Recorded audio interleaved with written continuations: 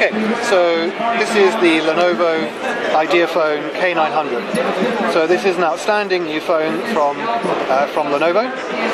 So this is let's start with the screen. This is an amazing phone for many reasons, but let's start with the screen. It's a full HD screen with over 400 pixels per inch. So you see an incredibly good quality of screen size. And if we flick to a website, so I'm going to go to Lenovo.com. We go to the Lenovo Spain website, and you can see even with this is a normal website, not a mobile one.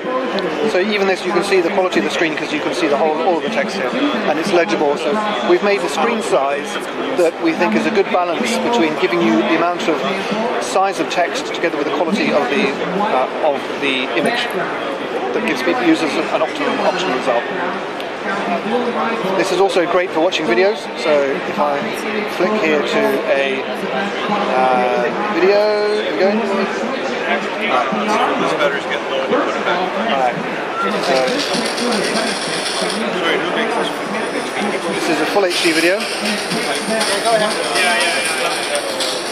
Okay, so if we go from that, if we look at the cameras, so this is a 13 megapixel camera. It has a very wide aperture lens, that's f1.8, extremely wide aperture lens, which means you get more light going to the sensor. We use the Exmor BSI camera sensor, which is the best on the market. That will then mean that you digitize your image more effectively.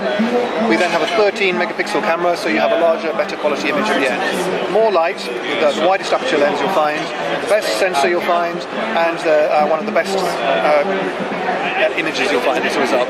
So this means that you'll get better quality images, especially in things like low light conditions, where smartphone cameras often have problems because there's not so much light there. And so you'll get better quality images in low light, which is what users want, because we carry our phones around with us during the day.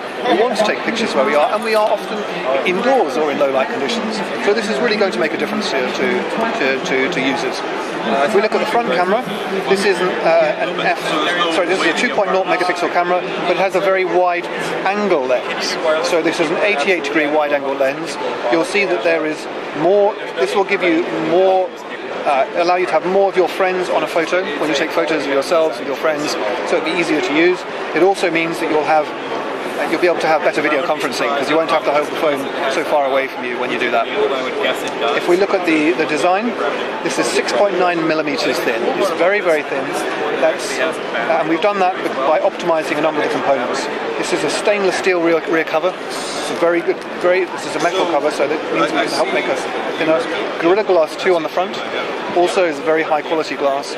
So with this and other optimizations about the internal layouts, with that we've been able to make a 6.9 millimeter phone. You'll also notice there's no bump on the back, so most smartphones cameras will stick out. This one does not. We're running the new Intel Atom processor, the Clover Trail Plus. So it's running at 2.0 gigahertz, so it's super fast. You're going to have really good multitasking, very powerful processor. You'll be able to run lots of things at the same time, flip between programs with very little lag. It's a lovely processor, it's a lovely screen, it's a lovely design, and it's got some amazing cameras. It's a great phone. Okay.